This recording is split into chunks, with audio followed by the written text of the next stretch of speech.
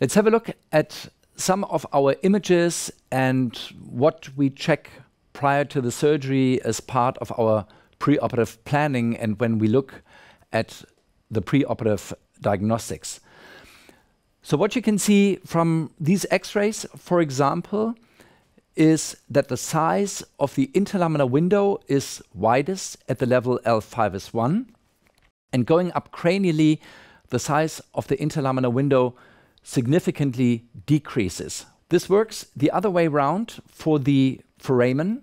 So conversely, the size of the foramen decreases when you're going from cranially to caudally. And this is why you will find it easier, especially for beginners and beginners cases, for the transramenal technique that you start at the level L3-4, for example, whereas it's much easier for L5S1 to start as a starting case when you start working with the interlaminar technique. So L5S1 would be really the best level to start with for beginners. In the majority of cases, the interlaminar window is already significantly smaller at the level L4-5 in comparison to the level L5S1. Therefore, for beginners, I really recommend stay with L5S1 for a while before you continue going up to upper levels of the lumbar spine.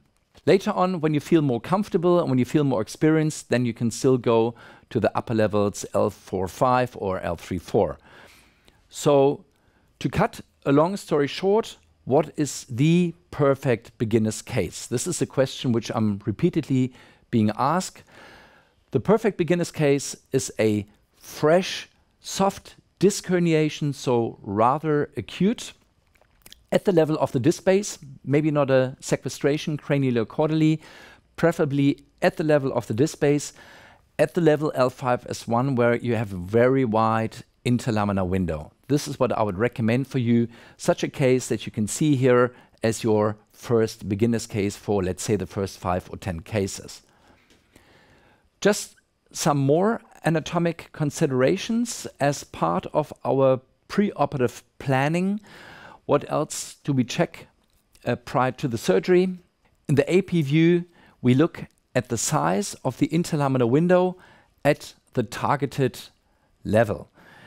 This interlaminar window is often asymmetric, and it may vary significantly when you look at it between the left side and the right side, even at the same level.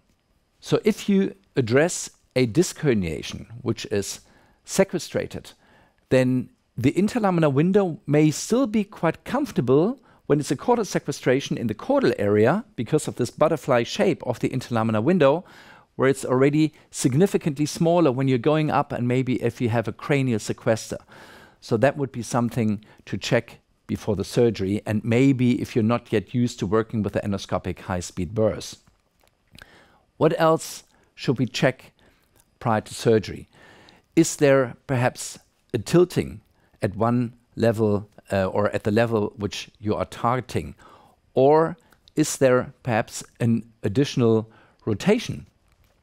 In those cases, we would rather prefer to come from the convex side, for example, in an over-the-top decompression. And this is for a number of reasons. Because of the rotation, it will make it easier for you to go over the top to the contralateral side. This is also because it will help you to preserve the facet joint on the contralateral side. And this, again, is very important because in cases of tilting, for example, the segment is particularly resting on this facet joint of the contralateral side. So in the mid and in the long term for the patient, this is very important because it will help you to preserve this particular segment's stability. In the lateral view, prior to our surgery, as part of our preoperative planning, we check for any potential instabilities. These instabilities may be associated with increased intraspinal adhesions and possibly scar tissue formations. Synovial facet joints, for example, they can be very easy, but they can be very demanding as they may be associated with severe adhesions, especially after an extended period of conservative therapy with repeated injections and all kinds of conservative therapy. So that's something that needs to be checked, and therefore I would recommend to address pathologies such as synovial facet joint cysts maybe a little bit later in your learning curve. And also, when you are trying to address a disc herniation, if you have a sequester in the axilla, maybe rather also do this at later stages of your learning curve. But I will also get back to this at a later stage.